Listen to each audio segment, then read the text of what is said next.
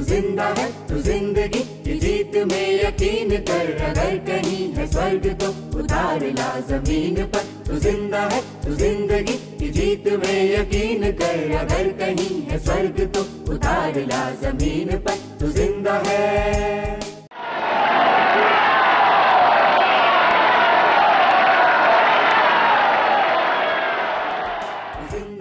तू जिंदगी की जीत में यकीन कर, अगर कहीं है स्वर्ग तो उतार ला जमीन पर। तू जिंदा है। ये गम के और 4 दिन, सितम के और 4 दिन, ये दिन भी जाएंगे गुजर गुजर गए 1000 दिन। ये गम के और 4 दिन, सितम के और 4 दिन, ये दिन भी जाएंगे गुजर गुजर गए 1000 दिन। कभी तो होगी इस चमन पे भी बहार की नजर, अगर कहीं है स्वर्ग तो उतार ला जमीन पर। तू जिंदा है तू जिंदगी की जीत में यकीन कर, अगर कहीं है स्वर्ग। हम कैसे समाज में रहते हैं जहाँ पर इंसान को अपना ही जीवन जीने की आज़ादी नहीं है? Women being raped and children being killed, and how insensitive our society has become. People are not wrong. What is wrong is their religion. What is wrong is their social ideology. Now the point is, do we want to sustain institutions in which equality and liberty cannot be sustained? एक समय था जब गरीबी से लड़ने की जरूरत थी, अब वो समय आया है जब सांप्रदायिकता से लड़ने की जरूरत है। Struggle against communalism can be properly waged by young people like you if you constantly interact with people around you. People are having so much of myths regarding Muslim community. हमारे खेलों तक पे असर देखने को मिलता है। अपने निजी स्वार्थों के लिए, निजी लाभ के लिए वो पूरे शहर का, पूरे समाज का माहौल बिल्कुल खराब कर देता है। I refuse to believe that a majority of our media is spreading hate or prejudice. आपस में इस तरह की चीजें चलती रहे, समाज बटा रहे और उनको रोटियां सेकने का जो मौका मिलता रहे। Generally, the people who perpetuate these crimes, they get away without getting any punishment. Suppose such a carnage breaks out around you, what are you going to do? Don't forget Afghanistan, don't forget Taliban, don't forget that these are the consequences of great internal strife produced by the same factors at work in our part of the world. Don't forget that. Fascism in India will not come in the form in which it has come in Europe. Fascism in India will come in the form of communism. Even if not in the short run, I'm quite optimistic in the long run it will be defeated. It has to be defeated because it cannot survive. Because history has not been shaped like this. And history will come to the rescue of the future of a great nation like India.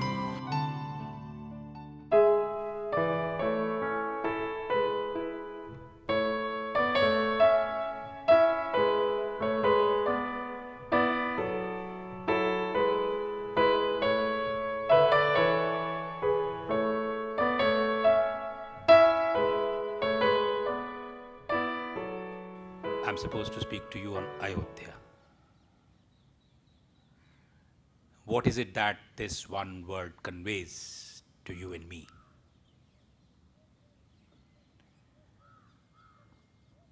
How is it that this small little sleepy town in North India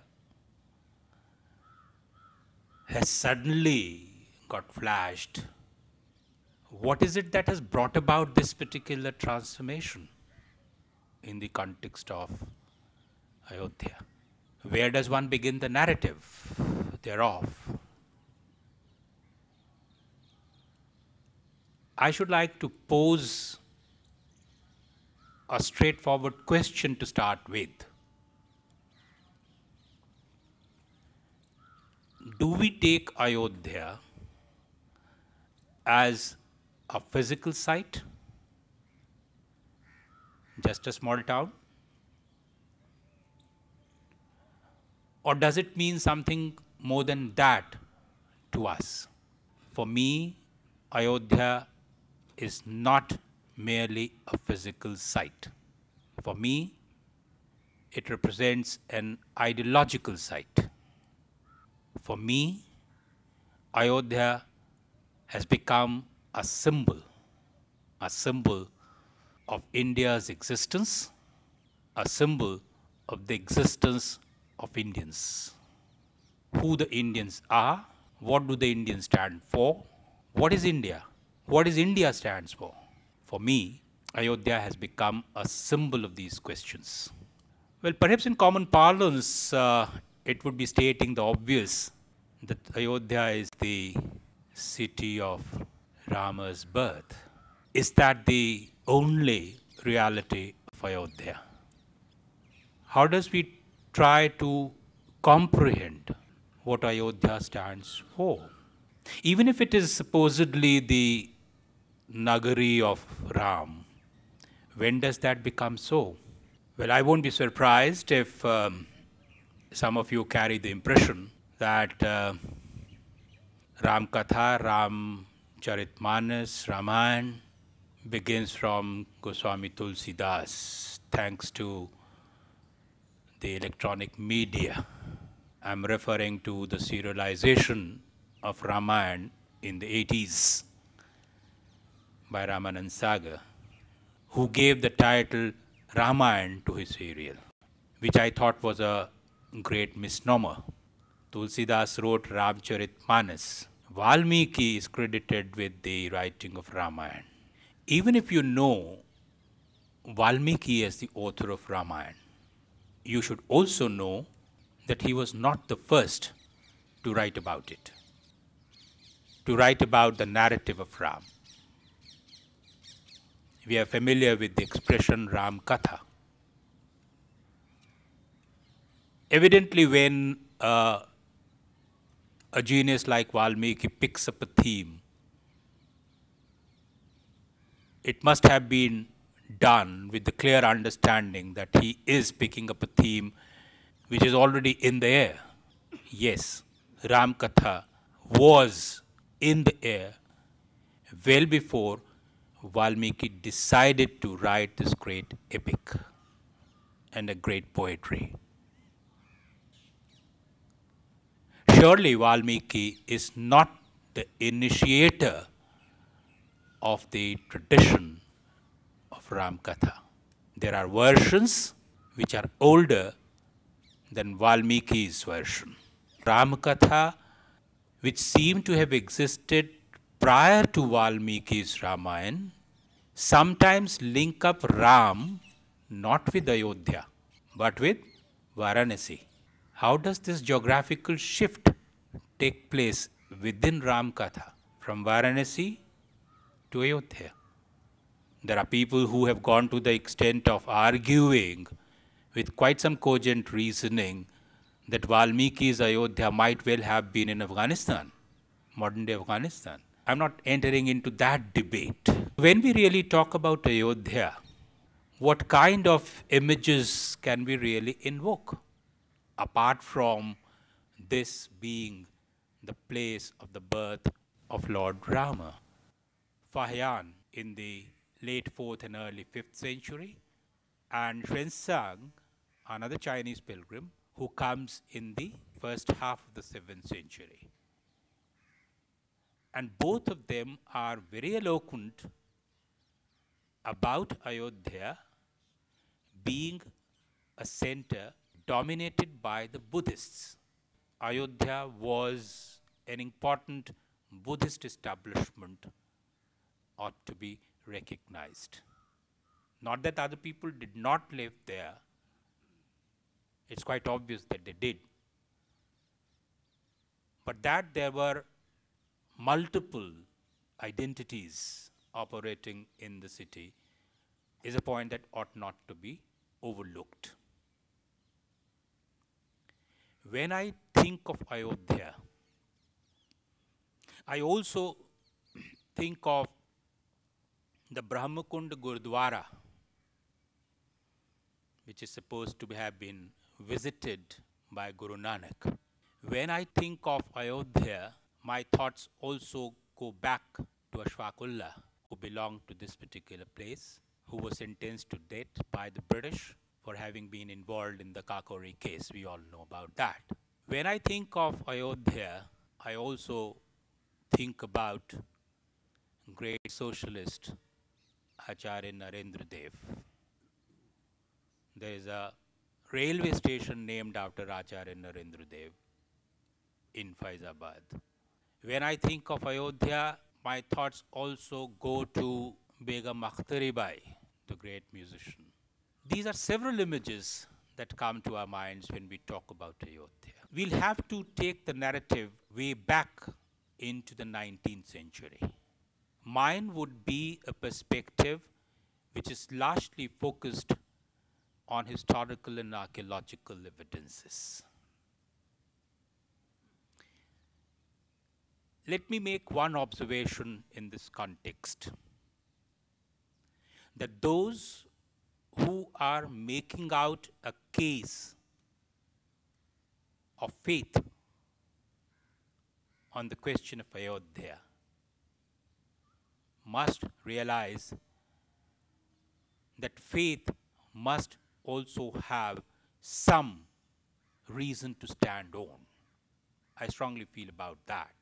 And surely they realize it, otherwise they would not have been collecting all sorts of evidences from here and there, from literature, from history, from archaeology, and so on and so forth. They have also been doing that. So evidently they know that if they have to sustain their faith, they must reason out their case. When we talk about archaeology of Ayodhya, our thoughts go back to Sir Alexander Cunningham, who founded the great institution, Archaeological Survey of India, way back in 1861. The same institution which was given the responsibility by the Allahabad High Court in 2003. Cunningham, back in the 19th century, explored an area called Kuber Tila. I would like you to keep in mind the specific spots which acquire specific names in local traditions, and they should be seen as not being without significance. Kuber Tila. It's quite significant that important archaeological spots in Ayodhya have names which have very little to do with Ram or Ram Katha. We must bear that in mind. So Cunningham in Kuber Tila found a Buddhist stupa. That was late 19th century.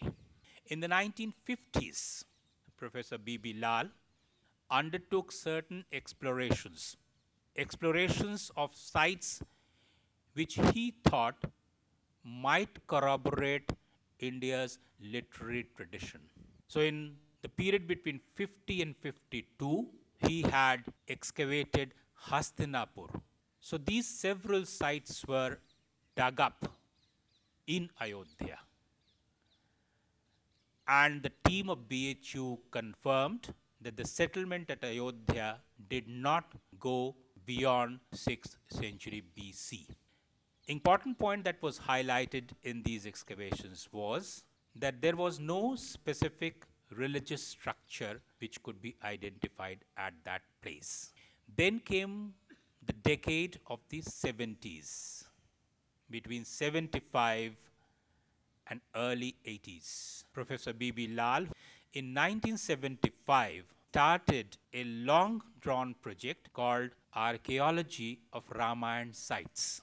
Ayodhya, of course, was his major focus. There were several sites within Ayodhya dug up by B.B. Lal in the 70s.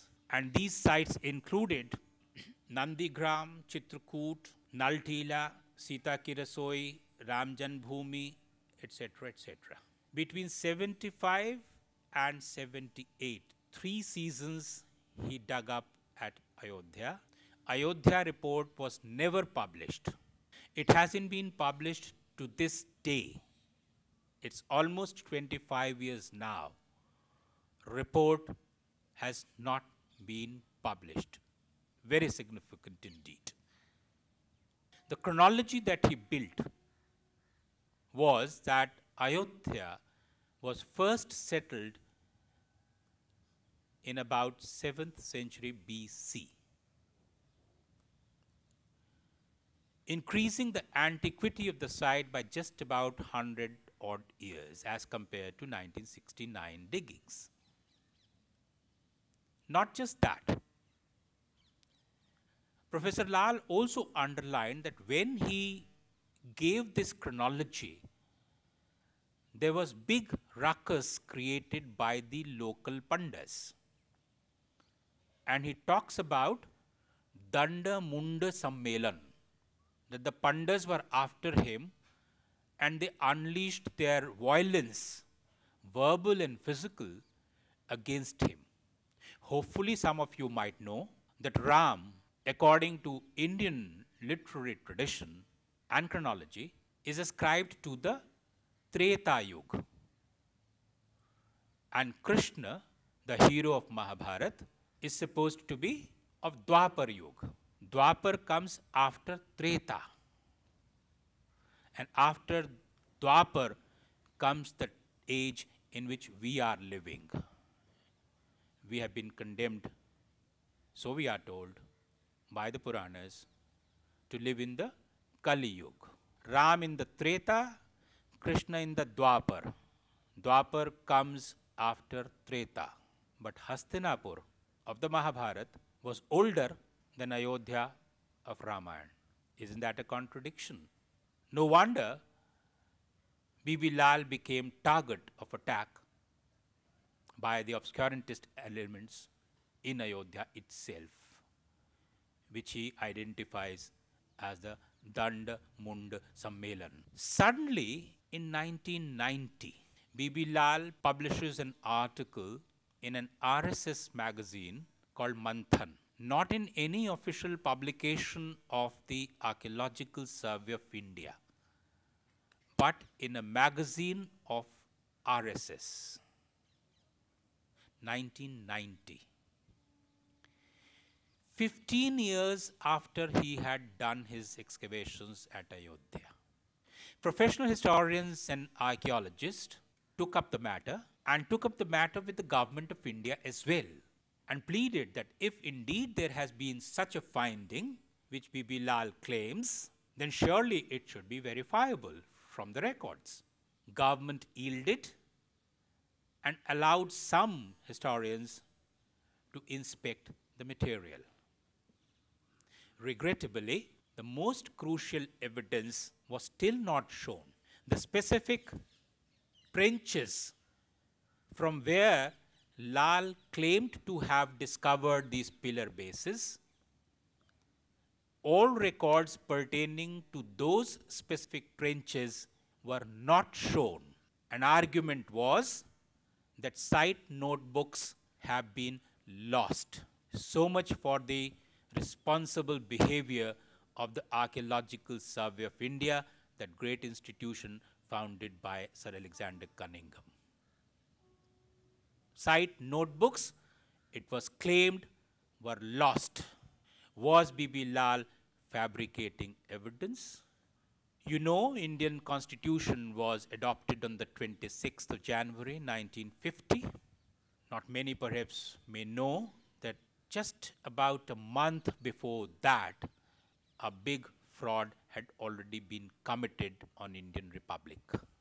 I'm talking about the surreptitious manner in which Ram idol was installed in the Babri Masjid on the night of December 22nd, 1949.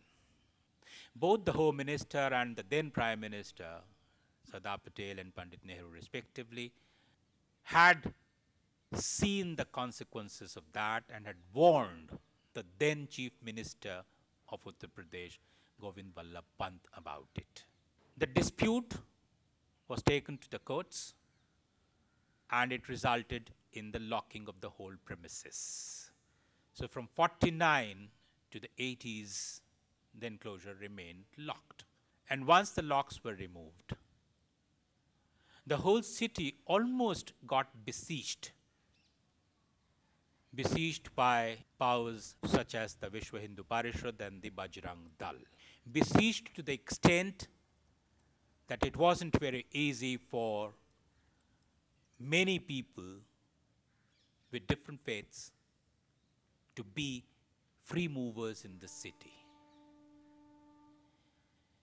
Between 90 and 92, these forces undertook what they called leveling operation, ground leveling operation. And they claimed that they had discovered certain stone pieces. Here these people started talking about unearthing great architectural stone members and claimed that these are pieces of the temple. Even then, Archaeological Survey of India remained a mute spectator, did not intervene while bulldozers were being used. Imagine archaeology being done through bulldozers by car sevaks, not by trained archaeologists. Professional historians had indeed exposed these findings. 1992, 6th December, we all know what happened. The dastardly act took place. Babri Masjid was vandalized, destroyed, unparalleled. Archaeological Survey of India still remained a mute spectator. Was it a demolition of a mosque? Is it a question of temple versus mosque? I had raised the question earlier on and formulated my idea. Why do I regard Ayodhya not as a physical site? Why do I regard Ayodhya as an ideological site? For me, it's not a question of temple versus mosque. For me, it's not even the question of Hindus versus the Muslims. India's identity is at stake. We ought to be concerned about it. India's identity, which comprises of its very rich, pluralistic cultural heritage. People like Amir Khusro also hailed from there, way back in the 13th, 14th century. This is the area which was headquarter of a province of the Turks in the 13th, 14th century. Nasiruddin Chirag, the disciple of Nizamuddin Aulia, also hailed from Ayodhya. That's the legacy of Ayodhya. And that's the legacy of India. India stands for that identity, the pluralistic cultural identity. Immortalized in poem of Rabindranath Tagore, which is eloquently called Bharata Tirth. He calls it Bharata Tirth. And that identity is that India is a land where several streams have come. The Aryans have come here, the Hunas have come here, the Shakas have come here, the Kushanas, the Pathans, the Mughals. So many people have come and they've all become part of this land. They have merged their own identity, if there was any, into that of this land. Just as river loses its identity after flowing into the sea, into the big oceans, similar has been the identity of India, where several streams have got enmeshed and created an India that we have known through the millennia. An idea that Tagore described in these words, I think has been summed up by Firaq Gorakhpuri in just 2 lines, beautifully summed up. Sarzameen Hind par आवाम आलम के फिराक काफिले बसते गए हिंदुस्तान बनता गया. It is this identity which is at stake.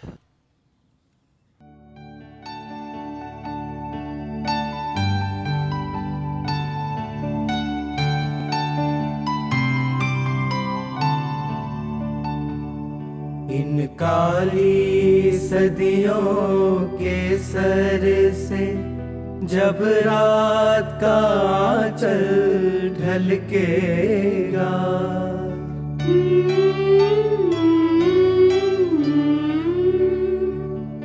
जब दुख के बादल पिघल सुख का सागर छलकेगा। जब अंबर झूम के नाचेगा, जब धरती नगमे गाएगी, वो सुबह कभी तो आएगी, वो सुबह कभी